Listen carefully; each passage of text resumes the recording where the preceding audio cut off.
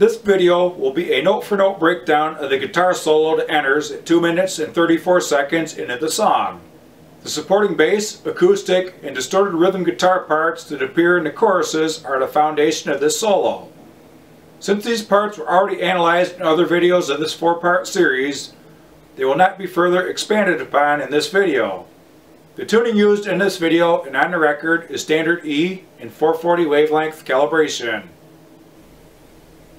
This solo is actually going to be a little over 9 measures long. We're going to start out by placing the 3rd finger on the D string at the 7th fret. The solo actually begins on the last quarter note of the 2nd chorus. We're going to do a fill to lead into the solo. This fill will involve 4/16 notes. We'll start by picking this note down on 4. On E, we're going to bend the note up a half step in pitch. On the and beat, we're going to release the bend and let it sustain out as we go back to the original unbent position of the note. And to finish up the fill, we're going to pull off with the 3rd finger to the 1st finger on the same string at the 5th fret. That's the beat. Notice that this fill only involved one picking technique, and that was down on 4. The other 3/16 notes were produced entirely by the left hand. With the 4-count lead in, here's what the fill leading into the solo is going to sound like. 1, 2, 3, 4, and up.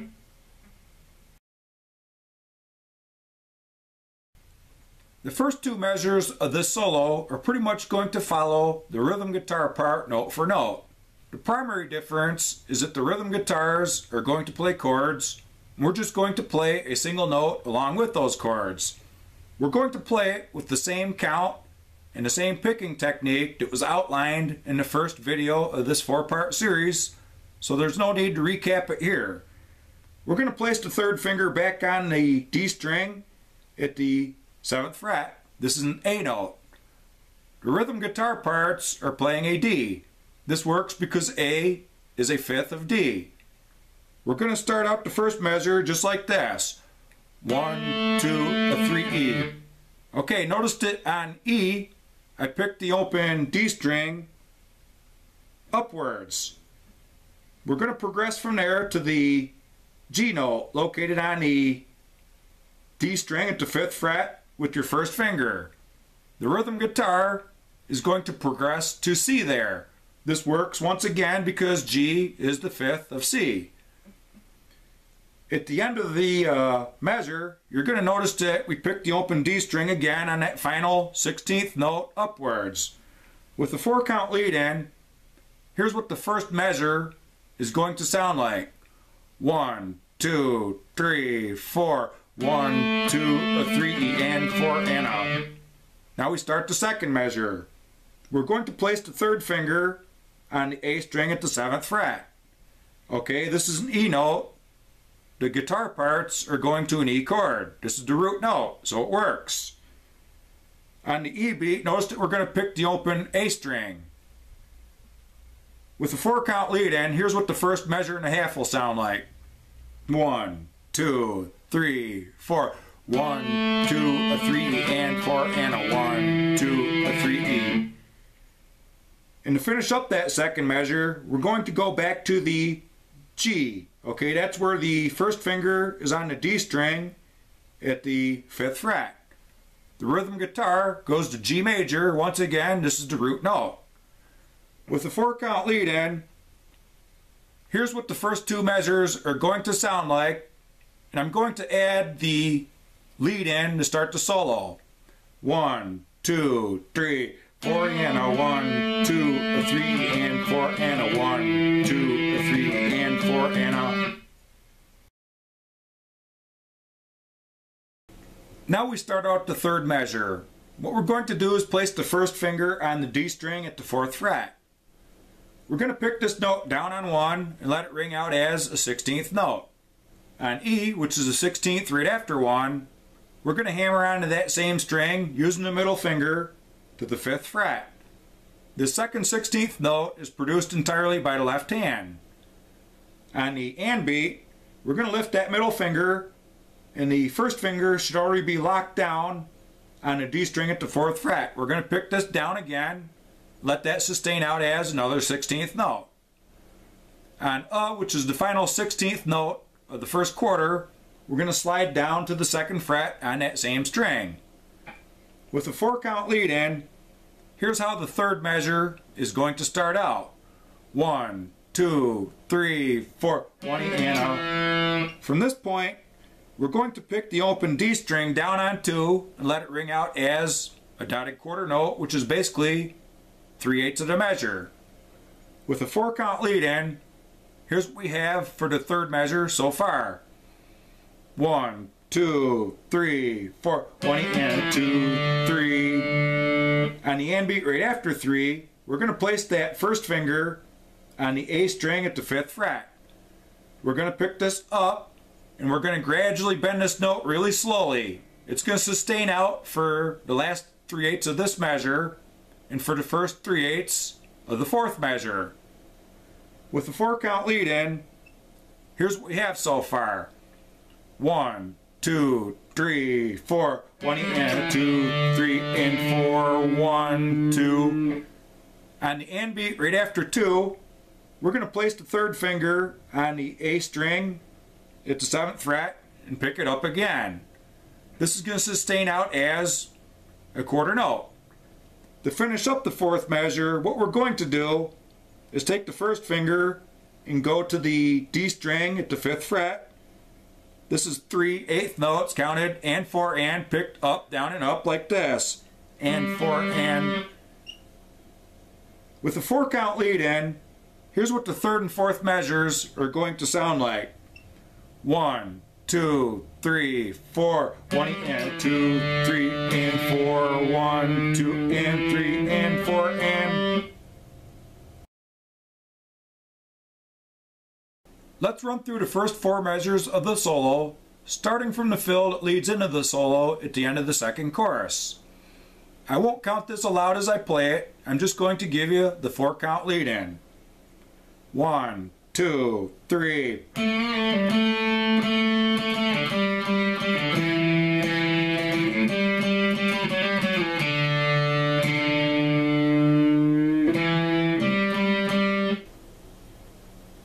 The first half of the next 4 measures will all start out using a series of tied triplets, each with the same picking pattern and count, but the double stop chords played at the beginning of these measures will change each time.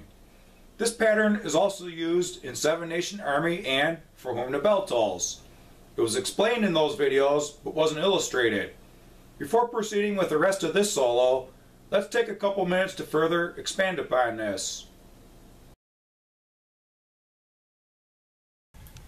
This is one full measure of triplets. Each triplet represents a single unspecified musical note in this example. Notice that the measure is divided into 12 evenly spaced triplets. There's 3 triplets for each downbeat where a metronome clicks or the foot is tapped. These are counted 1 and a, 2 and a, 3 and a, 4 and a. Also notice the number 3 above the single bar that connects them. This is meant to specify that these are a series of triplets, so they aren't mistaken for a series of 3 quarter notes. With a 4-count lead in, here's what this measure will sound like played on the open E string. 1, 2, 3, 4, 1 and a, 2 and a, 3 and a, 4 and a. To play the rest of this solo, we are only interested in the first half of each measure. Notice the 1st and 2nd, 3rd and 4th, and the 5th and 6th triplets are tied together. Only the first triplet of each tied pair is picked, while the time value of each ensuing triplet is absorbed by the first note of the pair. For simplicity, I'm counting these as 1, and. The parentheses represent where the tied beats that are silent in this count will fall. With a 4-count lead in, here's what this series of tied triplets will sound like played on the open E string. 1, 2, 3, 4, 1, and. This is the way that a series of tied triplets is commonly notated in standard sheet music. Notice that for simplicity, there's 3 unconnected quarter notes inside a line bracket with a number 3 in the middle. Although it looks different, It's exactly the same thing as illustrated in the previous example. This is visually less cluttering when applied to a graph of sheet music. Notice the picking motion. Down on one, up on and down on an.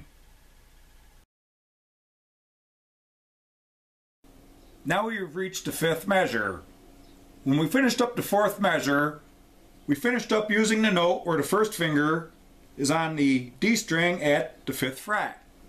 What we're going to do now is take that finger and lay it across the D and G strings on that same fret and bar them. Throughout most of the rest of the solo, we're going to use double stops. A double stop is simply two notes that ring together to create a chord. For the first beat in our series of tied triplets to start the measure, we're going to place the third finger on the G string at the 7th fret. This creates a G5 power chord. We'll pick this down. On the beat, we're going to lift that finger up and pick the double stop where the first finger is barring those two strings. This is upwards. To finish up our series of tied triplets, we're going to go back to the 7th fret with that third finger on the G string. We're going to pick this down. This note will ring out through 3, and on E, which is the first 16th note right after 3, we're going to pick the double stop where the first finger is upwards. That will ring out until the last 8th note of the measure. We'll pick the open D string upwards to finish up the 5th measure.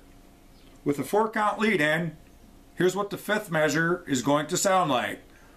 1, 2, 3, 4, 1, and E, and. Okay, now we start the 6th measure. We're going to take that first finger and go to the 7th fret and bar the G and B strings. To start out our series of tied triplets, we're going to place the middle finger on the B string at the 8th fret. We're going to pick this down on 1. On the beat, we're going to lift that finger and pick the double stop where the first finger is, upwards. On an, to finish up our series of tied triplets, we're going to put the middle finger back down on the 8th fret of the B string and pick it down. This will ring out through 3, and on E, the first 16th note after 3, we're going to pick the note where the first finger is, up, or the double stop where the first finger is, up. Okay, we're going to finish up this measure by shifting down to the 5th fret on them same two strings.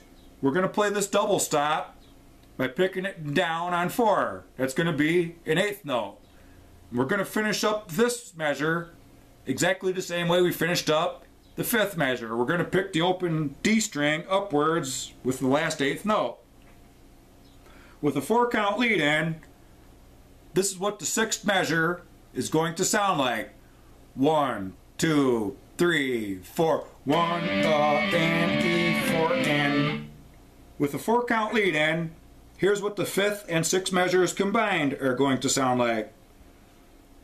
1, 2, 3, 4. 1, and E, and 1, and E, 4, and.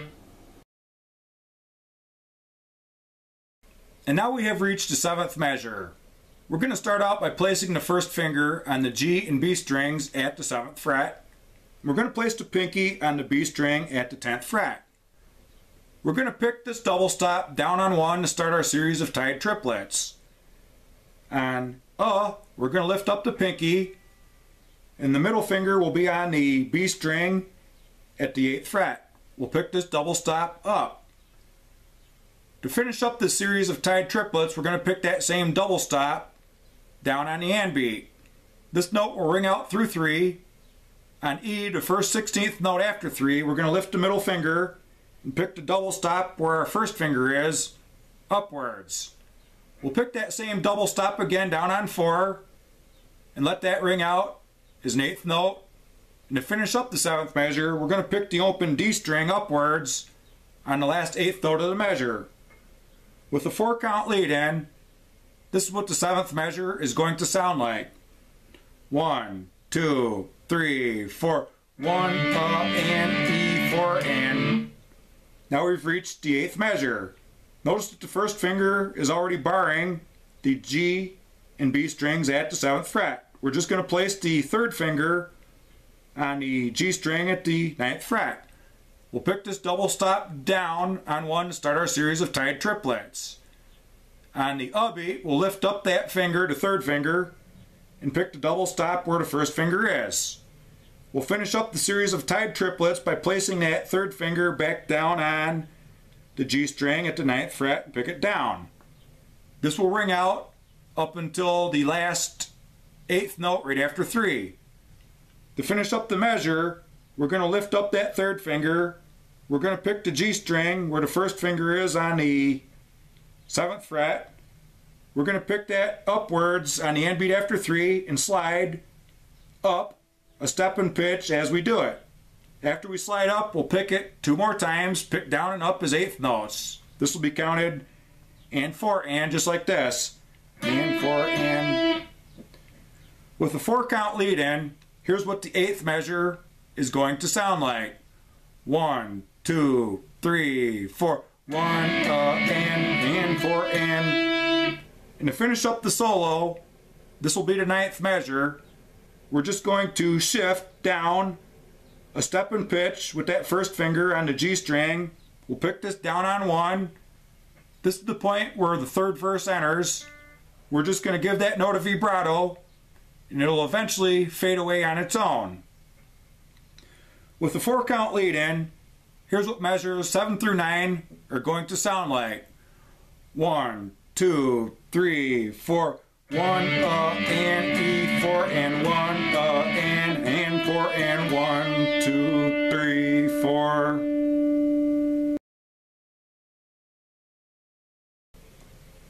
Let's run through measures 5 through 9 just one time.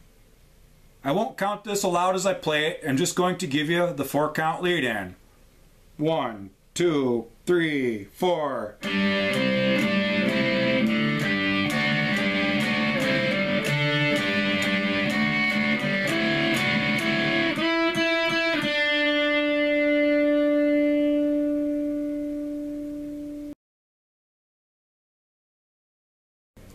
Let's run through the entire solo just one time, starting from the lead in at the end of the 2nd chorus. I won't count this aloud as I play it. I'm just going to give you the 4 count lead in. Actually, a 3 count lead in. 1, 2, 3.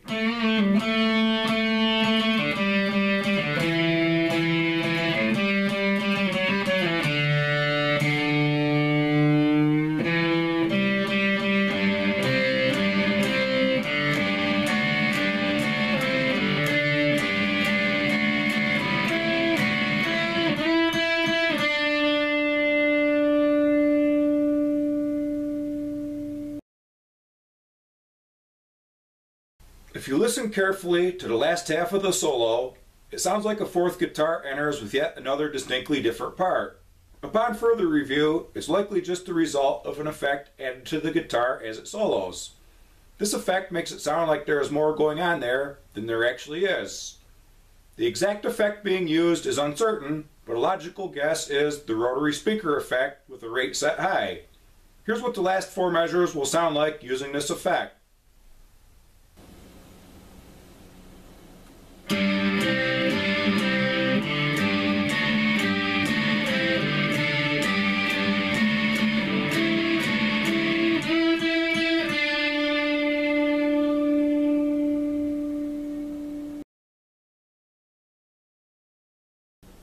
The following demo will only include the bass and the acoustic guitar part played on a clean electric as the foundation. The solo will also be free of any effects.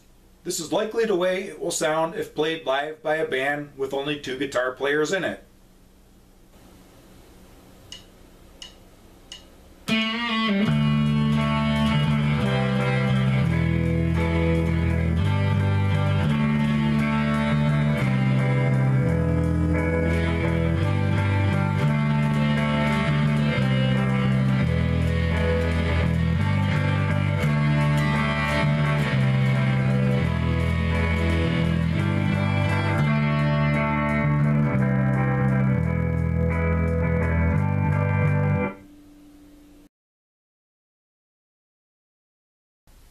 The solo will sound good if you don't use any effects. It's just a matter of playing it more smoothly and accurately. Effects do add quality to the sound, but they are a luxury, not a necessity. They also have downfalls. They clutter up the stage and get in the way in smaller bars and clubs where floor space is limited. More patch cord connections means more potential points of failure. Cords eventually always short out or a battery goes dead. More time is also wasted making adjustments in between songs. These things make a band sound bad when they happen during a gig. Effects units often act up or die out after a year anyway, so why waste your money? Concentrate instead on becoming a smooth and precise guitarist who isn't dependent upon them. They will become a crutch if you let them. Some guys literally can't play without them, which can be a problem.